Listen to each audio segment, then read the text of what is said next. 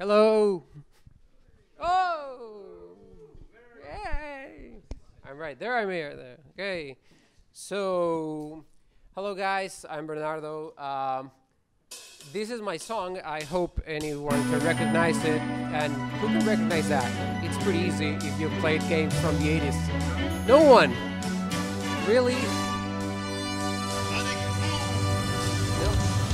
That's Street Fighter. Thank you very much. Okay, so that was Street Fighter Guile's theme. That's one of the songs I hear to every single day. Come on, I love education, but I also love games. I always play games because that's what makes me be able to build what I've been working on. I love education so much that I even declared a war on grades, as I consider them to be the first line of defense on a broken educational system. Before I get you guys into the list of the things that you should not do in a classroom to gamify it, I'd like to run a very fast, quick thoughts. Number one, passing a class isn't learning. So if your players are getting 100, it doesn't mean a thing. It really doesn't mean anything above the fact that they answered correctly the questions you guys are answering. Yeah, the questions you guys are asking. But it's just the questions you're asking, not the question their players are asking themselves. There is actually no rule book for learning. So you cannot measure learning in terms of amounts. You cannot say for real, okay, this guy learned better because of the system, and this other guy, because we can measure it against this other person. Our brains are wired to identify patterns and learn from them. So once you learn something, you cannot unlearn it, unless you have a trauma or something, but you cannot forget the things you learned. You figure out the pattern. So you cannot measure that, and that is part of the problem of the system. I think gamification is, without a question, the second best idea on the planet. The first one you can see on the screen. And I do believe that a classroom is the best place to test gamification. It's a closed environment. It's a definite timeline. You have a certain amount of time, depending on the level of teaching you are in. And at the same time, the players have to be there, you have to be there, everything's set for you. Half of the dynamics are already there. So all you have to do is empower them. So you really don't have to do much. So I met gamification in 2010 after these guys started to talk. It's called the DICE talk. You can look into it. It's a 30-minute, magnificent, fantastic talk about how games would be affecting our lives in the future. And now we can see what he was talking about right about now. And after I watched his talk, I looked into an extra credits animation about gamification. And then I said, well, this sounds fun. I'm a dungeon master. I've run Dungeons and Dragons several times. How hard can it be? Little did he know. Gamification is always more complex than what we account for. It is hard. It will require time. Adam says it does not have to be a very hard or impossible task, but it will require you to work a lot on it. The first thing I did was I'm going to pair experience points for grades. Instead of just creating a truly gamified system, I said, okay, this might sound fun. They will get experience points, and then they move on and move forward and start working. Here's a question. A player comes in, delivers some work, and it doesn't show as good as it should be. So it may be an 80% grade. Should I award all the experience points, half the experience points, no experience points? In a game, if you don't actually overcome the challenge, you don't get the points at all. There are some games that if you don't overcome the challenge and die, you lose points. So something started switching in my head. I couldn't match a game system into a traditional classroom. The more I tried to gamify a system in the classroom, the deeper the cracks of the education system would show. I could see the depths of it going, crossing the earth. We cannot adapt a game system into a broken system. the system was working against me. So it took me around 4 to 5 years to get into a finished version of the gamified system. And I'm not talking about BLUErabbit. BLUErabbit is just the platform I built to keep control of that. The gamified system goes way beyond the platform or the software or the tools that you use. It is the depth of the system that Mario was talking in the morning. So what is a truly successful gamified system? I used to be an Adobe Certified Instructor. I used to teach the certification course for Flash, Adobe Photoshop, Dreamweaver, etc. And the course requires you to do between 6 and 8 projects within a 60-hour course. And that's exactly what I was teaching in high school for my kids. It was amazing. At the beginning, the first 2 years, everybody was happy. But then when I had a successfully gamified experience, I went out to 40 projects per semester. But that's not the cool part. I was playing chess in the computer, in the room, and my supervisor were asking me, how am I achieving players going out of the classroom and actually working? How are you doing this? How are they capable of being responsible for their own education? And I was like, well, I don't know. I just told them what to do, trusted them with their education, and told them this is the path and this is the solution you have to find. Suddenly, it started to take me somewhere. So trying to put game mechanics into a classroom just because you've heard of them, it's going to be trying to put a Band-Aid on the cracks that you saw before. You have to build something that will completely separate your classroom from the whole system. Don't get me wrong, I'm not naive enough to think that suddenly you don't have to use grades to grade your people, and the kids won't have to have grade and they don't want a GPA to go to college. No, that's not what I'm saying. In the end, you will have to build a complete comparison, like some sort of pairing between player progression and the grade. But the experience within the classroom cannot be both at the same time in a gamified environment to make it successful. You either are on one side or the other, because the thing in the middle is what made me fall through the cracks several times, and that's what I want to share with you. The not-do list, I needed to find some sort of guidance because I learned this the hard way, guys. And when I go with the hard way, I go with the real hard way. I even risked my job a couple of times being in the middle of this. So the compass I am going to use for this experience, for explaining here, is the compass we should all use. The 4 core elements of gamification are the absolutely best compass you will ever get. As long as you don't have either active cancels or passive omissions. If you leave something out and you forgot about it, then you're gonna be in trouble. But if you actively are doing a mechanic that's canceling something else, one of those core elements, then you're also gonna be in trouble, because then your gamified system is going to start crashing against each other. Now, you might have heard the story of Dave and the stories of woe that Andrzej Marchewski was talking about. The grades are not a good reward. The players don't expect it to be a reward. Grades should be a natural consequence for the learning of the players. So if you take the stress away from grades and let them focus on learning, they will do everything they have to do. Stop asking them to get 100% and start asking them to overcome challenge, to break the rules, to jump over the fence, and they will start doing it. Then you fix a system that will allow you to measure the progress, and in the end, you will see how much that progress compares to the average student in your classroom. Every classroom will be completely different, so every classroom should be measured differently. This one has to be one of the most amazing things I could ever try. Stop knowing everything. The best thing that would happen is a student who was asked to fix a challenge. I used to teach like in a tutorial way, come over here, see how it's done, go back to your seats, do it.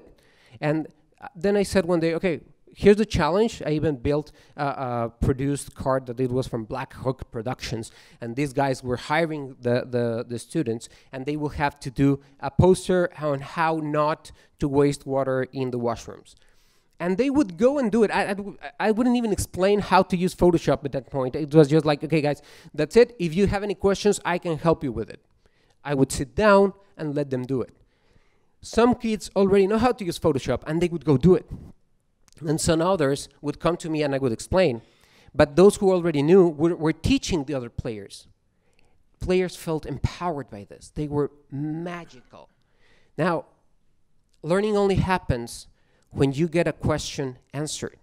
So don't answer the questions for the players and let them be the ones who ask the question. Base your course in a challenge-based system. That way they will be asking the questions. Now, another thing is you really can't expect players to be working with your system if your content is staying in a chair waiting for you to read it out loud. You need to take it out somehow. Players need to have a place. They need to be able to go and find your content somewhere. So if your content isn't active enough, you really need to take it up to the next level. This slide goes both ways. And when I was designing this slide, I was like thinking, okay, so people might actually kick me if I say this story, but I will go for it. I have a player who went over level 24, and the rest of the class was around level 17. Might not sound a big problem, but the players were in a grading system that would define the highest level would be the 100, and then I would take down, the highest amount of experience points would be the highest grade, and then I would make a curve based on that level. I was trying to put everybody into context and everybody working together, but this guy was the solo player, and he wanted to go to the solo hero journey, and suddenly you had someone who was 50 or 70,000 experience points away from the rest. You can imagine the face of the people in the classroom. They were expecting to have a 50 or a 30 because this guy was 20 levels away from them, so I cannot reach them, and it's the leaderboard effect, right? So don't let a player go way too much to the bottom or way too much to the front. Make sure your mechanics keep people on the same boat. Keep them all together. They have to go from destination A to destination B to destination C to destination D, but all together. Maybe one will stay one step behind or maybe 2 steps behind, but don't let them drift away. Now, there's a moment when you will add rewards to your system. Players have to be in the classroom for one reason and one reason only, and that's the growth, the mastery, the learning. The rewards will be there. If you teach your players that the reward is something that has to happen naturally to you, it's not something that you have to be working for, but you have to just get it after you've done, and the activity itself becomes the reward. Otherwise, this little monster here will come out hunting you forever. And the second you forget that the over-justification effect is one of the hardest things to take out of a system once it's inside, you're going to want to change jobs. Now, if you're not familiar with Gabe Sickerman's SAPS model, status, access, power, stuff, that would be a good time to Google it. This model will fix automatically and will take your idea of grading kids ever. So make sure you reward them correctly. Now, I use a virtual currency, and this is if you guys want to gamify your class and you want to use a virtual currency, do not let them save money. On my second semester, I started using this because I said, oh, well, maybe if we use a currency, it's going to be fun. Maybe they can buy their grade, or maybe, I don't know, something funny. And then I forgot to add many things they could buy and many things they could use their money on. And suddenly I had someone with 4 million oren or something, that was the coin I used. And it was weird that someone had so much money that they could do whatever they wanted in the class. They could hire somebody else and they could pay for it and they could stop doing work halfway through it. So don't let them keep their money. Now you can see a sign over there that says, take a selfie for 50. I'm not saying only spend their money. Make sure they waste money. The second one of my players learned that they wasted money and they were like, okay, I just bought a selfie. Who pays for a selfie? How's that happening, right? So the second one of my players was paying for something that he knew he had already made a mistake. It became a legend and nobody would use the money unwisely. They would be very careful with what they did with the money they earned. And that teaching, that happened to me with my first client after college. If I managed to do that for one kid during high school, then he's going to be a better businessman than I am. So these kind of little things will be pushed inside your project. Sorry. This is by far one of my favorite things. How many of you here are perfect? There you go, right? No one is perfect. The good part about a fun fact about failure is that your cells learn this way. I mean, the little virus that came over the first time, he was invited to the party and everybody thought he was a friend, but now he's not. Every single cell of our body learns this way. So why do we keep insisting on being perfect? Players are afraid to fail because of the judgment we throw to them. So we cannot judge players for failing. If we make them fail constantly, they will lose the fear to fail. And imagine what would happen if 90% of the population weren't afraid to fail. Everybody would be trying, which we, on the other side, have the opposite problem. Everybody is afraid to fail, and no one tries. Failure isn't a bad thing. Failure is the one thing that will lead directly to mastery. Teachers teach, great teachers teach this way. Now,